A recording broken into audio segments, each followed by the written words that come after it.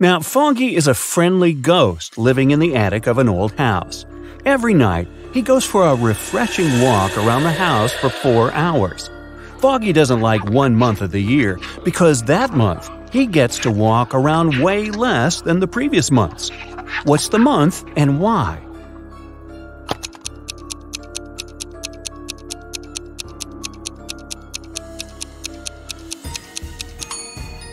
It's February.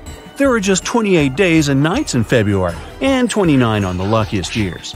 So, fewer nights and less time for Foggy to walk around. Just a month ago, Autumn and her family moved into a new house. Everyone loved it, but Autumn was sure that the house was haunted. She doesn't know it yet, but our old friend Foggy is the ghost that lives in her attic. He is a friendly ghost, so once he left her a message written on a mirror. Autumn woke up and saw this. Can you help her read the message?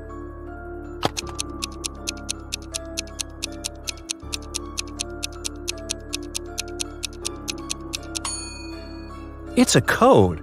Autumn should ignore the numbers and only look at the letters. The note says, "Do not be afraid. I am Foggy. And who are you?" Right before Halloween, when everyone was dressed up and carefree, all the creatures flooded a little town trying to blend in. Detective Callum was on duty to identify all the imposters and keep an eye on them. He has a couple of leads, and your task is to help him find all the monsters. Deal? The first one we need to find is a vampire. The vampire lives in one of these 2 houses. Can you tell which one?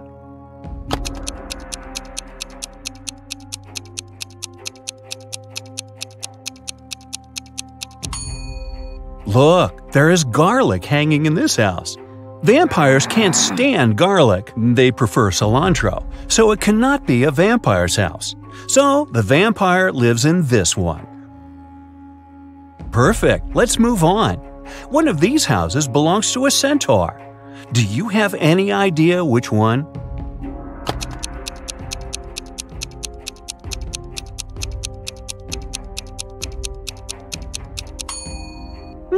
It must be this one.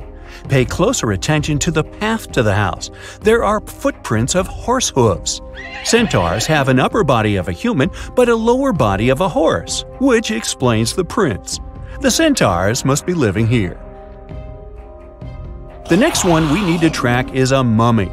Take a closer look at these 2 apartments. Where does the mummy reside?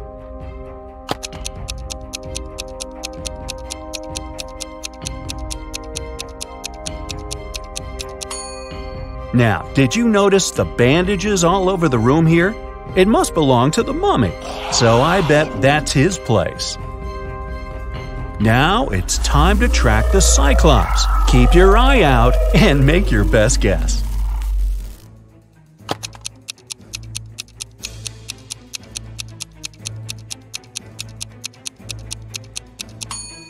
Did you notice this strange object in this room?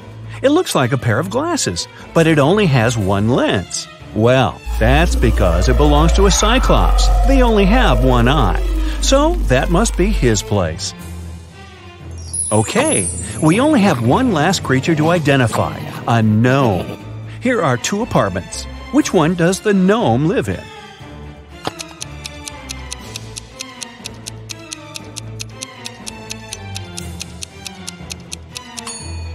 Did you notice that the mirror in this apartment hangs a bit too low?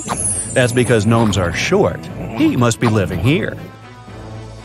Other creatures that have flooded the town are robots. For Halloween, some people started to dress up like them, too. Look at these 3 people. Can you find the fake robot?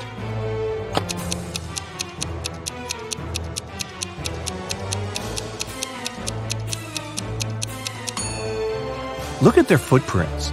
The robot on the left has human footprints in the beginning that only later change into tire patterns. He must be the fake robot. Let's train your eyes a bit. Here are Halloween emojis. All of them but one has a pair. Can you find the one that doesn't have a pair?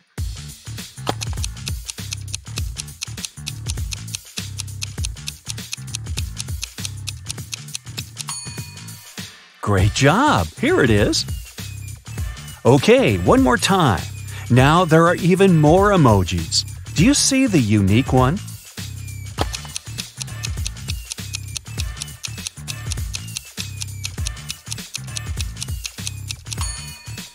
Here it is. Good! Now let's proceed. A month before Halloween, Daphne moved into a new modern house that was built in the early 2000s.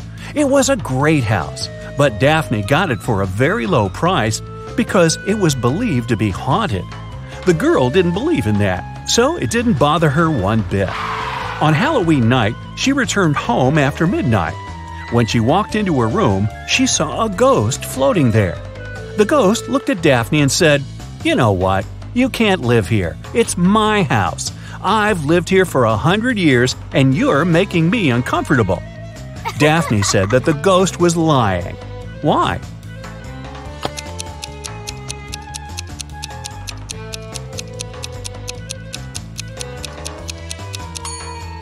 The house was built in the early 2000s, so it's barely 20 years old. The ghost couldn't have lived there for 100 years. That's right, ghosts lie. It is Halloween night, full moon, all the creepy things, but Eslyn went to an abandoned spooky house in the woods alone. As soon as she walked in, the door behind her got shut and locked. She wandered around the house and found 3 doors leading out, but they didn't seem safe. Behind the first door, there was a werewolf. Behind the second door, there was a zombie. Behind the third door, there was a ghost. Which way is safer for her to choose?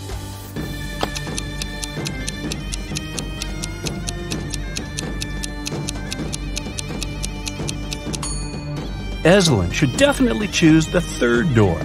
Ghosts may be spooky, but they can't do her any real harm. Of course, Eslyn wasn't the only one who went to the house that night. Another student, Colton, dressed in the silver armor of a knight, decided to explore the spooky house too. Just like with Eslyn, the door got shut behind him right after he stepped into the house. He found 3 ways out too. Behind the first door, there was a vampire. Behind the second door, there was a huge dragon who hates strangers. Behind the third door, there was a huge cyclops that would crash anyone who walks in. Which way should Colton choose to stay safe?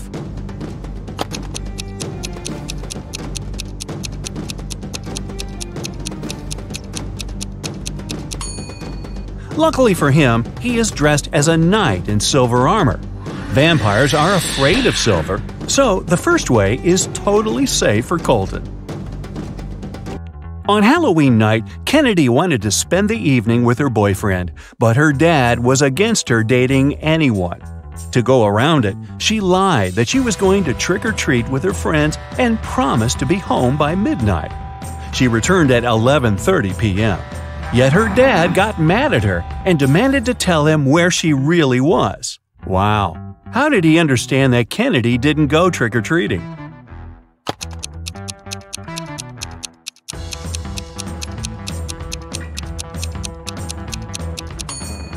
She returned with an empty candy basket. Outside of town, hidden in the woods, there is a house where a group of friends live. A mummy, a mermaid, a ghost, a werewolf, and a witch. Every Halloween, they eat candy.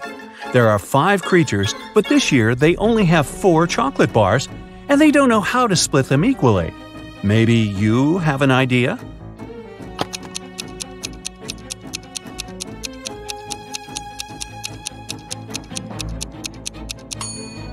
They should split each one of the 4 bars into 5 pieces, and then each creature gets a piece from each bar.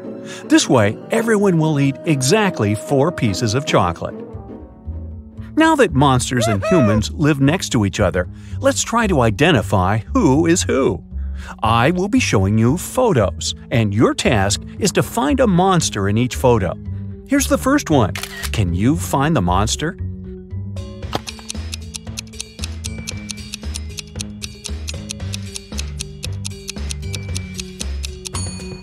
Look, this guy's skin is green. He's definitely not a human. Here is the next photo for you. Be attentive. Do you see someone who is not a human here?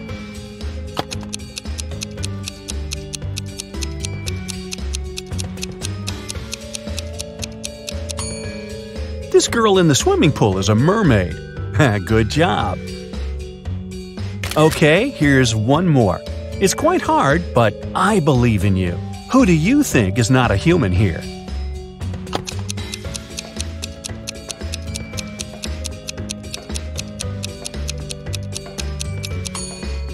Look, this woman doesn't cast a shadow. Now this is not normal for a human being, so she must be some other creature. Great job! Here's another one for you. Which one do you bet isn't a human?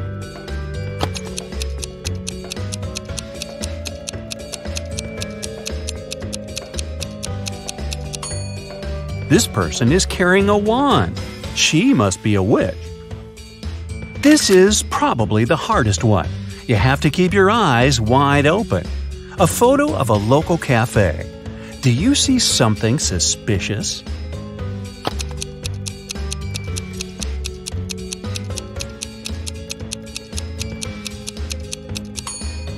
Look, there's a glass of blood in the air, as if someone's drinking it. It must be the vampire who's drinking it, but the vampire isn't in the photo because they can't be photographed. Technicalities. That's it for today. So hey, if you pacified your curiosity, then give the video a like and share it with your friends. Or if you want more, just click on these videos and stay on the bright side.